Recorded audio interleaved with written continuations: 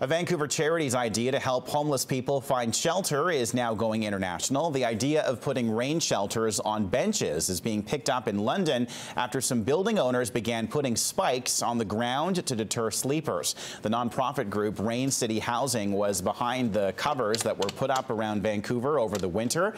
It's being touted as an affordable way to help those who refuse to move into shelters overnight. British publications The Telegraph and The Independent say this idea promotes compassion towards homeless people.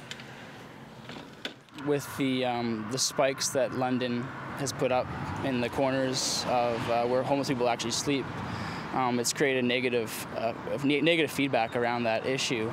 And then people have seen this, and it's complete opposite of actually welcoming homeless people to sleep on the bench instead of sending them away with spikes.